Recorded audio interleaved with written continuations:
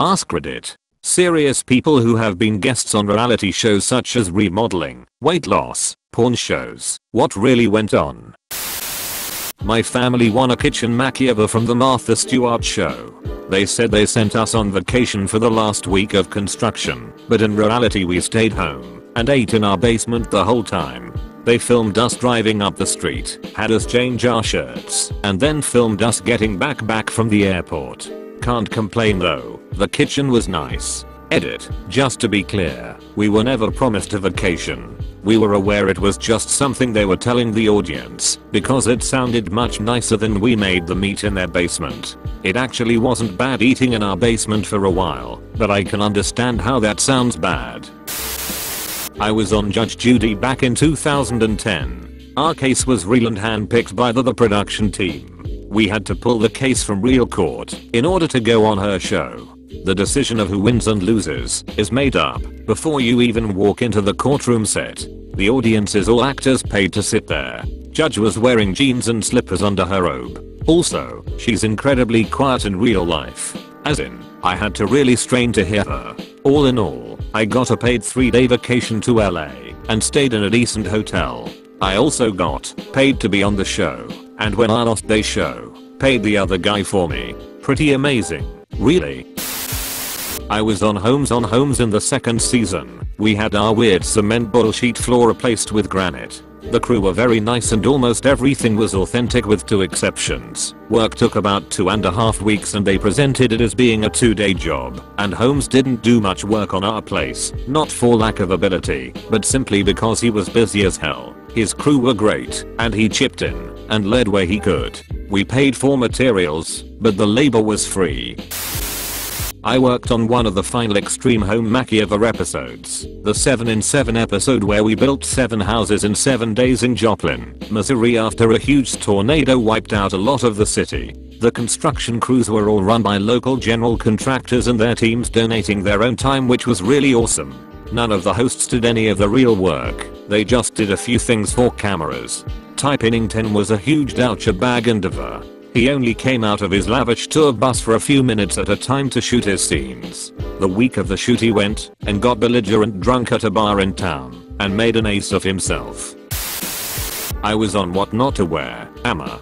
I will say the hours were really long and they don't make you throw everything away. Also, Clinton Kelly was one of the nicest people I have ever met. Went above and beyond to help me get clothes that worked, even staying on off camera at the 15th hour of a day to get the right pants. Stussy was nice too. The weirdest things were the up close reshoots. If you pointed at anything while being filmed, they'd come in afterward and do an up close of your hand doing the motion. We learned towards the end to just stop pointing. Throwaway and probably too late for anybody to see this. I was a contestant on Survivor, Pearl Islands. For the most part nothing is really scripted, although obviously it's cut way out of order for dramatic effect. I learned you can always tell by the pimples that appear and disappear on contestants from scene to scene. Some people are surprised that we were provided toilet paper and tampons plus a spot to shit and throw away the paper, which was good because most people had to get up to blast a diarrhea dump at least 3 times a day from eating rice cooked in stagnant filth water. No matter how much they boiled that water, it still tasted earthy and had grains of dirt in it. I don't know if this counts, but I'll answer anyway. I was on the MTV game show The Substitute that was structured as a reality show. The premise was that some students were in class expecting a substitute teacher, and surprise, the substitute teacher the school hired is actually the host of a game show, and the students participate in it. Well, as you can imagine, this was complete bullshit. We found out that we had a chance to be on the show about 3 months before filming, and every student over 18 in my high school was allowed to apply for a chance to be on it. Out of the 200 or so people that applied, they picked 60, enough for 3 episodes. We had to sign a bunch of contracts and non-disclosure agreements leading up to the actual filming, and then when the day came to film we piled onto buses and drove to a sketchy little studio in Manhattan. Filming of the 3 episodes took about 8 hours total, and all in all it was an absolute blast, but everything was completely manufactured. If our reactions weren't good enough, then we refilmed the segment and the director would come out and tell us what to do. The host would introduce one of the questions in 5 separate ways and they would pick the best one. Also, we were told to laugh at every single joke, no matter how cheesy. 10/10ths would totally do again, but 0% of it is actual reality. I remember the room had element of like 5 different subjects in it. There were atlases hung on the wall next to biology stuff. Also, there were so many lights. There was no ceiling to the room we were in, just dozens of stage lights. It looked kinda like this. Here's the episode if anybody cares. I'm warning you, the show is awful. I'm the really tall guy with the long hair. My high school was on a couple of episodes of MTV Made. The girl wanted to become more popular and the prom queen. MTV put on a sheet load of different events in her name to encourage us to vote for her. What MTV didn't show was that the reason she was unpopular wasn't because she was overweight or in the band or anything, though both were true. She was unpopular because she was a giant BTCH, like insanely rude and beachy. Needless to say, she did not win prom queen. To their credit, the show didn't try to reshoot it to make it look like she won or anything. I was on American Ninja Warrior. All in all, it's legit. The crowd reactions are often from different run/times. The crowd noise may be doctored here and there, the order of the runs may be changed, and the commentary may be redubbed, but that's all minor TV stuff that's expected. Everyone that worked on the show was incredibly nice. It's clearly a TV show more than a pure athletic competition, but that doesn't detract from it in any way, in my opinion. 10/10ths would keep watching. Late to the party here, but I have a relevant story. I lived near Detroit and had an old ozone generating air purifier called a Home Ozone for sale on Craigslist that I had picked up at a garage sale because it looked cool. I got a call from a production company in California that asked if I would be interested in appearing on Hardcore Porn. The shop is only a few miles from my house, for a chance to sell my item. They offered me $50 for my appearance and I could keep any money that was offered by the shop. I decided to accept, so they gave me a date and time to show up. The place was packed because they shoot the whole season in a couple days then fly back to California. First I did a brief interview with the camera outside the shop about what I was bringing and how much I wanted for it. Then I was ushered inside where they took my item and told me to wait until I was called up. After browsing for a while, I was called up by one of the assistants and they brought me to the counter where the main guy, leg old with the ponytail, was standing. We talked for a bit and he asked me about where I was from and explained how the bartering would work. Once the introductions were out of the way, the cameras go on and he put on his TV character. He seemed like a real nice guy when we were talking, but a little sleazy when in character. Mainly the bartering process consisted of him making gay jokes about the name of my purifier and insinuating that I may be a homosexual. He made me an offer for $5 and I turned it down, then went on my way with the $50 from the production company. I don't have cable, so I have never watched the show, but my parents watch it and have not seen me on it yet. TLDR, got paid $50 to go on Hardcore Porn to be called gay, but when not on camera I seemed like a pretty cool dude. I was on Made, an MTV show about turning nerds into pickup artists / charming people / whatever term suits your fancy. Well, technically, rather, I was at a party being hosted for the main star of the show. My family and I happened to be vacationing at the Atlantis Resort in Nassau, an island in the Bahamas, when we heard about MTV hosting this party, and 15-year-old me figured it would be fun to go. As I walked through the entrance to the party, I saw a pretty girl on a seat in the corner. I asked her what she was doing, and she said something along the lines of, "They asked me to wait here." From being at the party and later watching on TV, I learned that this was the girl that the star of the show got to go on a date with. In other words, MTV spoon-fed a date to a guy on a show about how to get a date. I can't blame the girl for agreeing to it. She got to be on TV and all she had to do was go to a nice dinner by the dolphin enclosure with a fat nerd. Not the most exciting thing in the world, but confirmed to me that, yes, reality TV is as fixed as everyone believes. When I was 10, I was on this show, The F Word. My mum put in an application to be taught how to cook. This was one of the 10-minute things aged within the episode as a side thing because she was getting lazy and we'd always just buy takeaways lol. She got accepted and it was the most fun day. Gordon Ramsay and his crew and him showed up one morning and spent the day with us. We lived in a tiny flat without a dining table, so they bought a beautiful one with them and let us keep it after as well as lots of other goodies. But apart from that, he was such a wonderful guy to us, and when Gordon had finished teaching my mum how to cook paella, we all sat down at the table, my mum, him, me, one of my mum's friends, and ate it all together and discussed random shit for like an hour while the crew packed everything up. I know the episode is on YouTube, but I really can't remember the episode, although with some time, could prob find it. It was 12 years ago though. We had a copy, but it was misplaced while moving.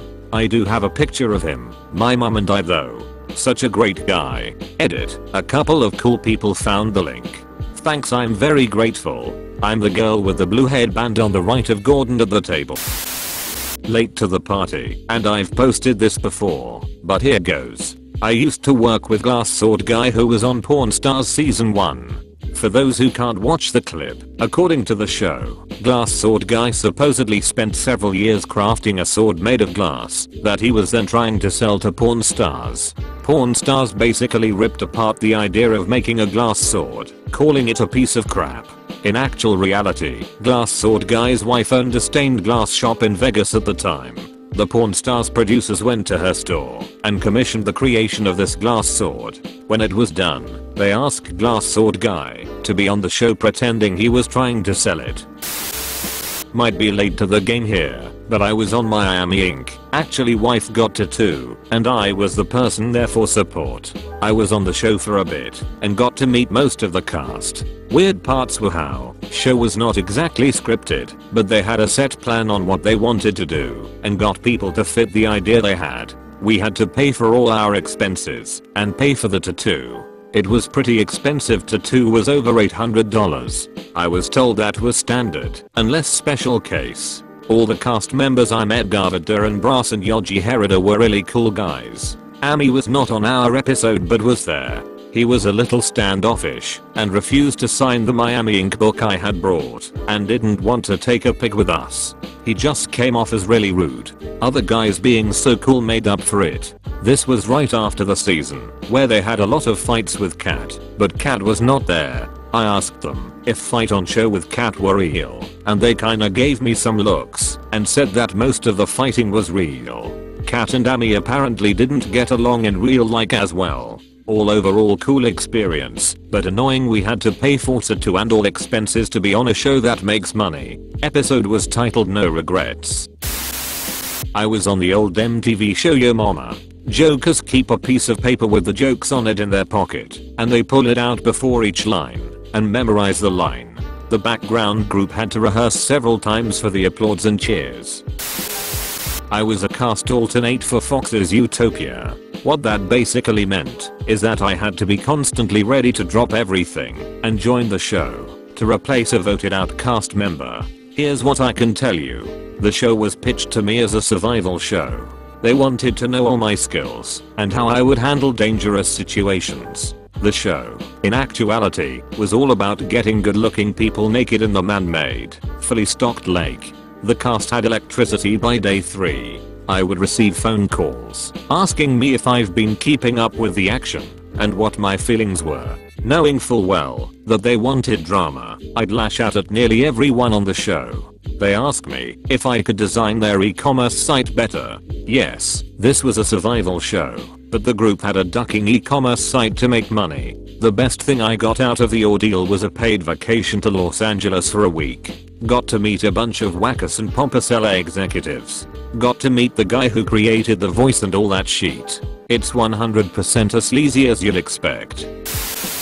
My old manager used to own the storage facility that was on one of the really early episodes of Storage Wars. The producers come onto the facility, buy out the units, then proceed to plant valuables in some of them and weird creepy garbage in others. None of the lucky finds these weirdos get on the show are found by chance. They're all plants. What's sad is people think these sudden storage jackpots are real and are trying the real deal, usually shelling out hundreds of dollars for a unit that only has a moldy mattress and crusty 80s PRM magazines.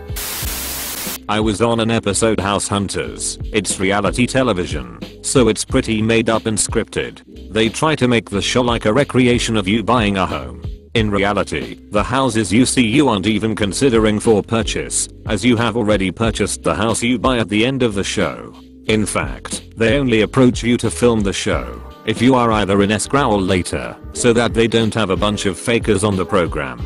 They play off your personality, so when you are considering the other homes, and even when talking about your own home on camera, you have to say things like, oh, I really like the fact that it has a pool. Then the director will say cut, and he will give you direction to say something like UHH. I just hate pools. They are so much maintenance. Essentially they want positive and negative about every little thing, so that the production studios back in New York City can piece together whatever story is most compelling. You have to remember nothing in Hollywood is real, but HH does a pretty good job of creating the actual experience, so that you can compare your lifestyle to others, compare money, etc. Overall was pretty fun. Took about 1.5 weeks to film a 22-minute episode. Probably too late to this party, but I was on Hardcore Porn, Chicago. How did I get on the show? I was walking home to my apartment after class and a producer asked if I wanted to be on TV. They gave me an Xbox 360 without the cords and said go try to sell this. They gave me tips such as put up a big fuss and act like you're going to start a physical altercation. Funny part about it is that I'm way tinier than their bodyguards, but I got into it with them anyways. When it was done, we all had a good laugh and I went about my business. They also filmed me for the transition shots between scenes. I was on American Idol in 2010. Ryan Seacrest is super short in real life. That was probably the biggest surprise. The crowd gasped when he came out. You audition 6 at a time, in front of producers and production assistants. In my group, they dismissed 2 people without even hearing them. In the one next to me, they let one guy go through without hearing him. You go through multiple rounds of judging before you met the judges. I remember the crew getting mad because we didn't cheer loud enough for the spontaneous cheering while the camera pans over us. We are supposed to sing. We've been here for 6 hours. Our voices are already at risk. I was eliminated by Paula, Simon, and Randy, but overall it was an awesome experience.